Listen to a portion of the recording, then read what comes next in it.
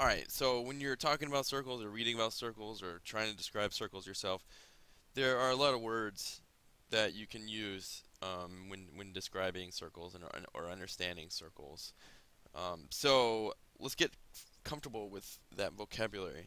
And I've got some of the basic concepts here, and I've written them all down, and I'll discuss them as well, and then I'll just point them out on an actual circle. And hopefully all together you'll begin to get comfortable with what these different words mean and how they relate to each other. So let's check it out. So the center of a circle is that point in the middle from which all the points on the circle are equidistant or the same distance. So this is the actual circle itself, and it's made up of an infinite number of points that are all a certain distance away from the center. So pretend like this distance is 10 miles. Okay, it's a giant circle. So from this point to the center is 10 miles. From this point to the center is 10 miles. From this point to the center is 10 miles.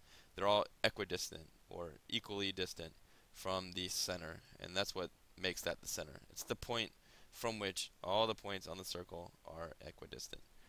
Alright, diameter. A diameter is a line segment, so it's a part of a line. It's not infinitely long. It's got a definite length. A line segment which passes through the center and whose two endpoints are on the circle itself. So here's a diameter. Endpoint on the circle, passing through the center, endpoint on the circle. Here's another diameter.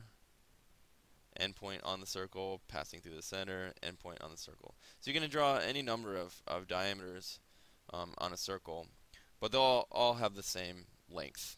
Okay, so when you talk about the diameter of a circle, you're talking about the length of any of those diameter lines. Yes, and they have to be the same length, because if by definition the points on a circle are all equally distant from the center, well, a diameter would be, so we said, like, pretend this distance was 10 miles. Okay, so from here to here would be 10 miles, and from here to here would be 10 miles. Or, so a total of 20 miles. Here to here would be 10 miles. Here to here would be 10 miles, so a total of 20 miles. And that would be the same for any diameter that you would draw. So you can draw any diameter line. There's an infinite number of lines that you could draw and say that's the diameter, but there will only be one actual length of diameter. All the diameters will be the same length. So in this case, 20 miles. It'll depend on what circle you're dealing with. A circle with a 20-mile diameter would be a pretty big circle. Okay, so that's what a diameter is. Line segment which passes through the center, whose two endpoints are on the circle. A radius is similar. It's a line segment whose two endpoints are the center of the circle and then a point on the circle. So endpoint in the center, endpoint on the circle. Endpoint center, endpoint circle. Endpoint center, endpoint on the circle. So these would all be considered radii, and that's the plural of radius. And what you can see is that a diameter would be made up of two radii. So a radius would be a line segment with an endpoint on the circle and an endpoint in the center.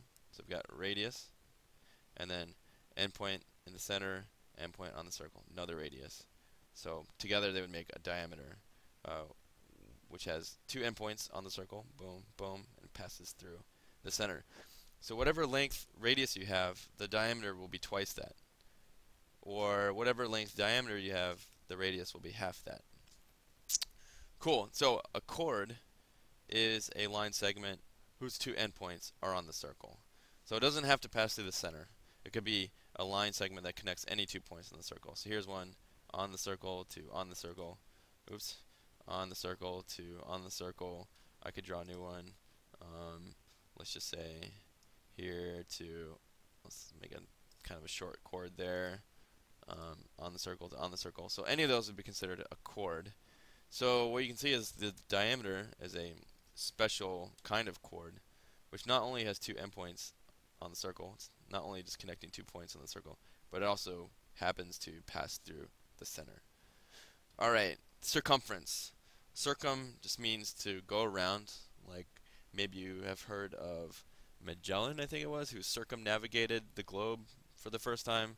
That means going around the whole globe. The circumference of a circle is the distance all the way around the circle. So you could circumnavigate the whole circle. Start here, sail, sail, sail, sail, sail, sail, sail, sail, sail, end up where you started. So the circumference is the distance all the way around the circle. Now we get to an awesome number, which took many, many, many years of hard work and much effort by many scientists and philosophers to figure out to any degree of precision. And that number is called pi, and that's the Greek letter that stands for it. This Greek letter pi, kind of like that. I'm not really writing that very well. You can write it in English as pi. So on your calculator, it might look like this. It might look like this. And pi is a special number. It's the ratio of a circle's circumference, the distance all the way around, to its diameter, the distance from a point on the circle to a point on the circle that passes through the center. And that ratio is the same for every single circle in the known universe. Any circle you draw, that ratio of the distance all the way around to its diameter will be the same. And that ratio is approximately 3.14. But actually pi is an irrational number, and so these decimals will go on forever without any discernible pattern that we know of. And people have figured out quite a few digits of pi, and actually it's kind of a thing for people to try to memorize a bunch of digits of pi.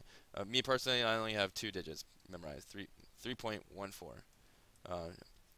But some people have gone to some extremes with memorizing digits of pi. Actually, I put here for your edification, the world record for number of digits of pi memorized is held by Lu Chao, a Chinese student who spent 24 hours and 4 minutes reciting the first 67,890 digits of pi. So see if you can top that. See if you can figure. Look up the digits of pi. See how many you can memorize. See if you can top Lu Chao. That's the challenge. Good luck.